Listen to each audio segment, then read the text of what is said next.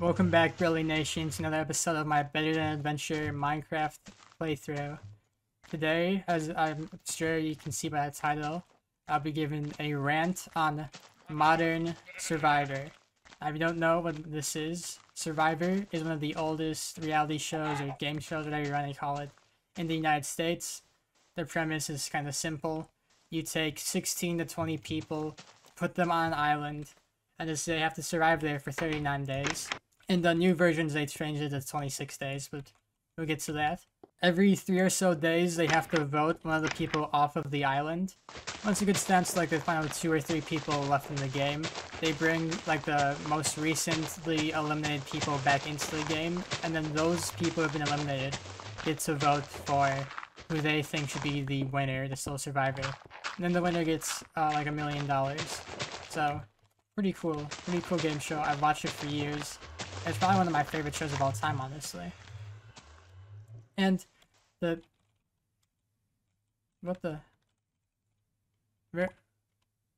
my hotbar go? I need oh my god. If you hit tab, you like cycle through your hotbar. As I was saying, it's one of my favorite shows of all time. And even though this is kind of going to be like a criticism of Modern Survivor, it still is really good in my opinion. I still watch it regularly.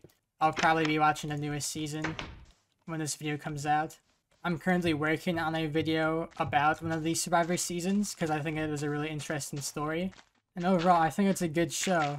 And it's even been better than it has been in previous years. If you talk to a Survivor fan, they're probably going to tell you that the seasons 34 through 40 was like the worst era of the show, or one of the worst eras of the show in general. And this 41, 42, 43, 44 seasons have generally been better than that.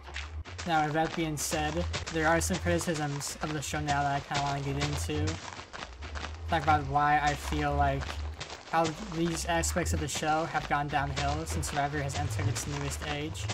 One of the biggest issues I have with the show now, and this is something that will be hard to explain if you're not like a big Survivor fan, is that I feel like the edit of the show spends way too much time trying to hide the winner, and it becomes such a point where you try to make the winner a surprise that oftentimes the conclusion is not very satisfying at the end. This has kind of happened in all of the past 4 seasons.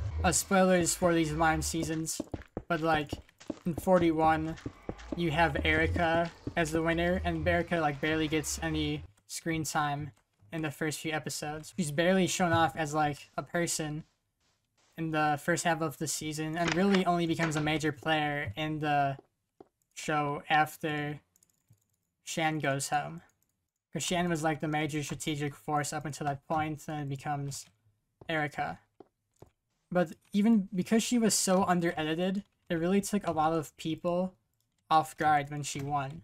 I kind of saw it coming at that point, but I knew a lot of people in my family who weren't that into Survivor who were very surprised that Xander didn't win. And this has happened every single season since then. You know, Mary Ann was not a very big strategic force in 42, which I think she was probably one of the most predictable winners though, because after Jonathan went, or not Jonathan, after Omar went home, she really was like the standout player. That was like the final episode people realized that she was gonna win. 43 and 44 though, I was convinced up until the votes were read that it was gonna be a different winner. I thought Cassidy was winning 43, and I thought Carolyn was winning 44. I thought Cassidy was winning 43 because they made Gabler come off as such a doofus and someone who didn't really understand what was happening in the game outside of that one vote for, I believe her name was Ellie or something. But even then, it was like a pretty ridiculous vote. Gabler openly talking about how he wants to get a member of his tribe eliminated from the game. And I mean, it worked, but like, I just thought he had 0 chance of winning after that thing, because it just made him seem so unlikable.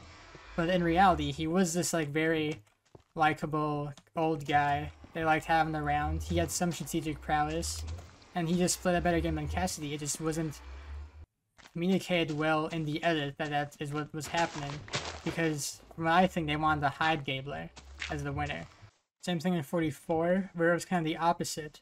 Carolyn is somebody who you would think would be edited kind of like a doofus, but actually wasn't, and seemed to have more strategic knowledge of what was going on. And you have people like Franny, I believe was her name, say like, oh, Carolyn is literally my favorite person I've ever met. She's an inspiration to me. I love her so much. I hope she wins this game. So I'm like, oh, okay. Carolyn's winning if she gets to the end. Carolyn gets to the end, and what happens? She gets 0 votes, I'm pretty sure. Not even Franny, the person who supported her throughout the entire game, votes for her to win. Actually, wait. I'm gonna make this one thicker. And I'm just like, well, cool. Jam Jam won. I like Jam Jam. I thought he played a good game. Now that I know that Carolyn's not gonna win. But like, why spend so much time trying to hype Carolyn up if she isn't actually that good? If she's a no-vote finalist. Like, I get it now, but comparing Nora's edit to Carolyn's edit is just so weird, because both of them probably played similar games, but one was edited like a doofus, and the other was edited like inspiration. And I think part of the answer could be that they felt bad for how they treated people like Nora in the past, and wanted to kind of like redeem themselves with Carolyn and make her seem more of like a normal person, not just a doofus. But like, he doesn't win. Don't make the audience think she has a chance at winning if she gets 0 votes. There comes a point where it's detracting from Jam Jam and his story when you're hyping these people up. This problem could also have been a reaction to previous seasons where Survivor fans complained how obvious the winner was. Like 39, it has kind of like one of the most obvious and predictable winners ever. And like, I tried to deny it at the time because I was a Dean fan, but like, looking back, it's just, yeah, nobody was ever winning that season other than the guy who won. Is there smooth stone slabs in this? I'll check real quick. If not, I'll make the roof granite. Now, my second issue with these new seasons is that the casts are too likable, which might sound like a stupid complaint at first. It's like, you go into a job interview, what's your biggest weakness? I'm too personal with people, I get to know people too well, I'm too nice. But what I mean by that is that Survivor is supposed to be like a dramatic show. You are literally starving these adults for a month, or close to it, in new seasons. Like, people are not really watching because they want to see inspirational moments and people fight through, like, come together all the time. That stuff is fine, like, every once in a while, but everything has to be done in, like, moderation, right? So I remember a season like Worlds Apart, which I haven't really watched it in the past, maybe 10 years or something like that. But that was a season that was filled with drama, and it was kind of controversial because of that. You had people, like, even being, like, sexist to each other and stuff. But at the same time, it made for some pretty entertaining moments. And at the end of the season, the people who did act mean and were sexist to the women in the show, they got what was coming to them. They lost the game. Rodney lost fire really embarrassingly. Will got owned by Shireen in front of the jury, and only Rodney felt like voting for him, like a pity vote. And then Dan Foley just got embarrassed time after time on public television. And it made for in my opinion, a riveting story, even if there are parts of it where, like, yeah, Rodney's not a good person, I'm sure. And in every season, there are going to be fights between players, They're literally starving. But there's just so much emphasis now on, like, making sure everybody's friends with each other and showing how Survivor brings two people together and doesn't tear them apart. When this just, like, isn't really the case.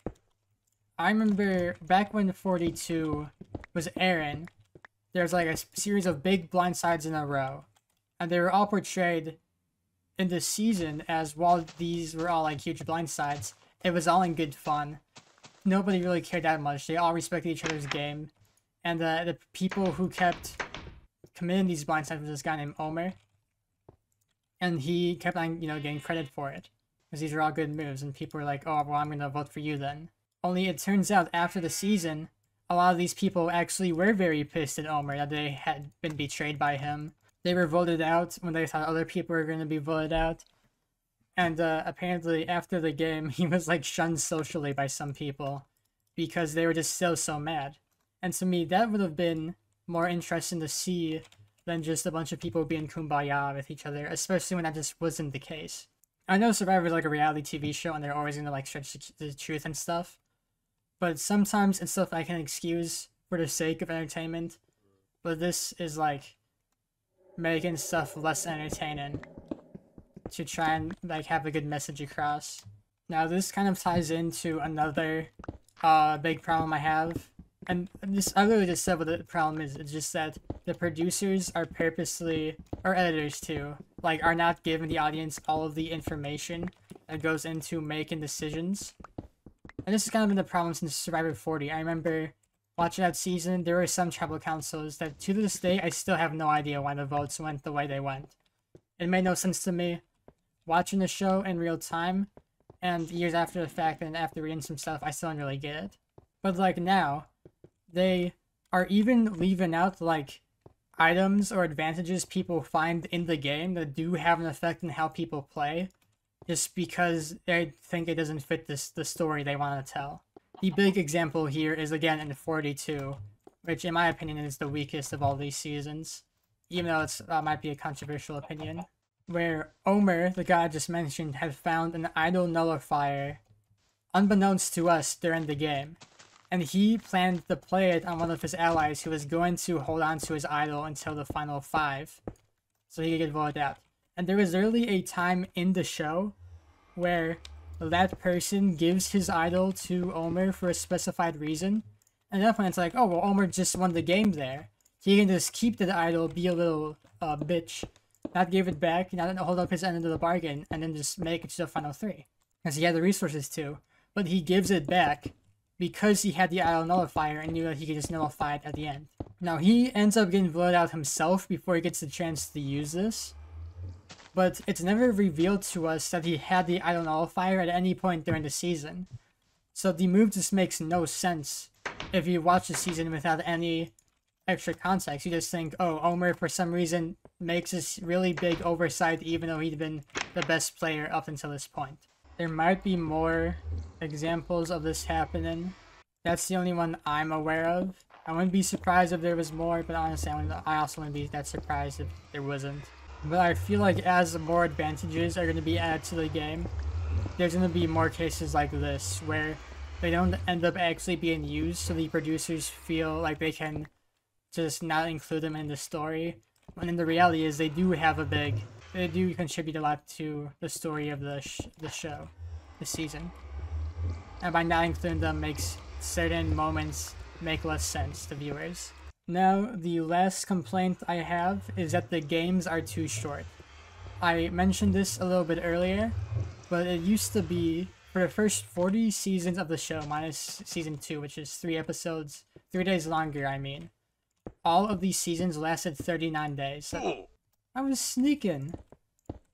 But yeah, they all lasted 39 days, and over a month of these people just surviving in the wilderness, like going insane basically. Now, the game has been shortened by like 30%, where it's 26 days. And at first I was like, well, this isn't gonna really contribute that much to the show, because like as a viewer, we see all these moments happen on our TV screens only 1 hour.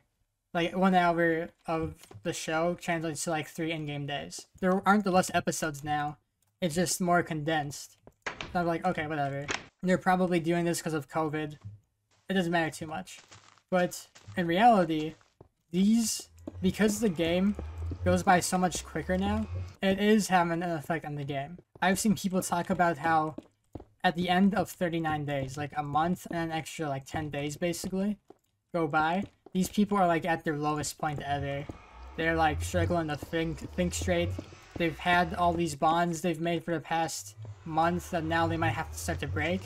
And Modern Survivor, these people are still struggling obviously, but they haven't gone through like the huge emotional turmoil of having to betray somebody you've just spent the past 35 days working with, or make it to your 36th day on just 2 cups of rice per day. The physical toll just simply is not what it once was on these players.